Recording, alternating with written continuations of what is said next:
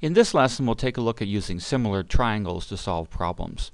And in the first example, Fred wants to know how wide a river is. And this is the river here. There's one riverbank and there's one more riverbank there.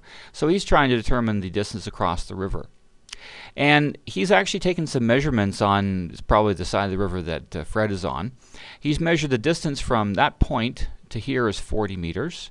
And this point from here to here is 8 meters. And then this is 5.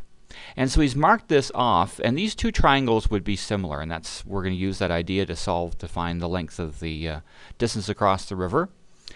This angle right here and this angle right here are certainly opposite one another, so those two angles will be equal. And this is a right angle, as is this one, so there's two equal pairs of angles in the two triangles, so they certainly must be similar. Now we're going to set up a proportion here to solve for r. The r side in the larger triangle would correspond to the 5 side in the smaller triangle. And then the 40 side would correspond to the 8. For example, the 40 is the side between this angle, which is equal to this one, and the 90. So the 8 is the side between the equal angle from that pair and the 90 in the smaller triangle. So that's why the 8 and the 40 would correspond. Now this is the proportion that we'll use to solve the distance r. Since r corresponds to 5, the ratio of r to 5 would equal the ratio of 40 to 8.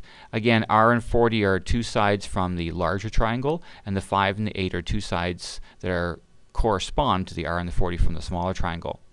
And we're going to cross multiply to solve for r. r would equal the product of 5 and 40 divided by 8. So 5 times 40 is 200, and 200 divided by 8 is 25. So the distance across the river is 25 meters. And there's my answer statement. The river is 25 meters wide. So this is the kind of proportion you can use with similar triangles to find unknown sides. Now a scale factor can sometimes be quite useful when dealing with similar triangles and trying to find unknown sides. And this is an alternate method to finding the 25 meters to what we did in example 1 using the proportion. So what you could do is this. Notice that the 40 is 5 times bigger than the 8. And if we divide 40 by 8, we get 5. That means then the larger triangle is 5 times larger than the small one. So that means that every side over here must be 5 times bigger than every side over here. So the way we could find the unknown r, and again, k is used for the scale factor. K is 40 divided by 8 is 5. So that's the multiplying factor to get the larger triangle from the smaller one. So to find r, what we could do is take the 5 meter side that we know and multiply by the scale factor, that 5 there, to get 25 meters.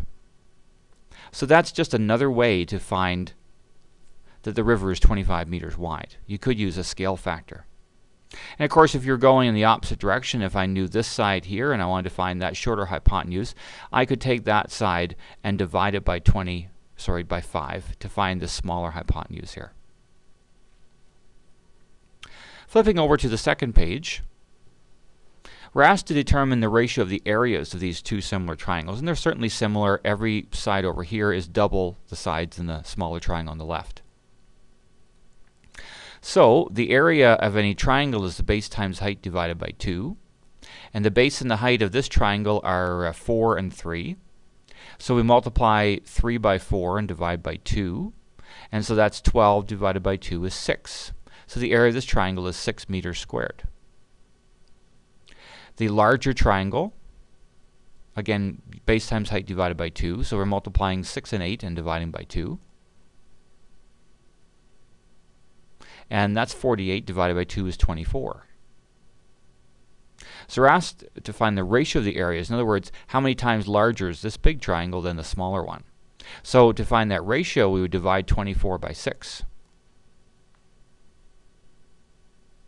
So 24 divided by 6 is 4.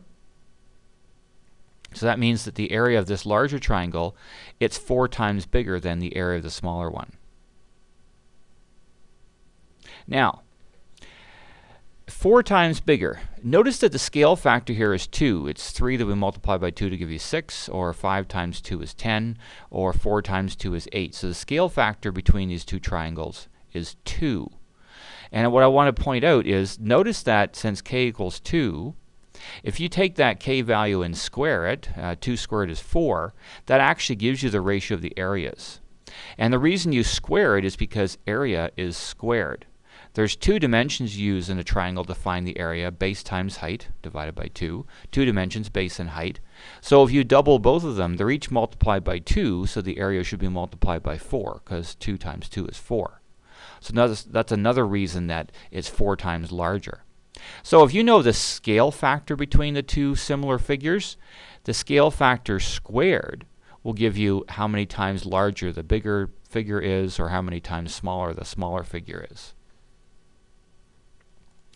One more example on the last page, example 3 we'll get to in a moment. In top, in general, the ratio of the areas of similar triangles is the scale factor squared. And just to show you that in general, here's the area of a triangle, base times height divided by 2. And if I substitute in place of b, k times b, because it's k times bigger. Remember, k is the scale factor. I'm multiplying every side in the triangle by k.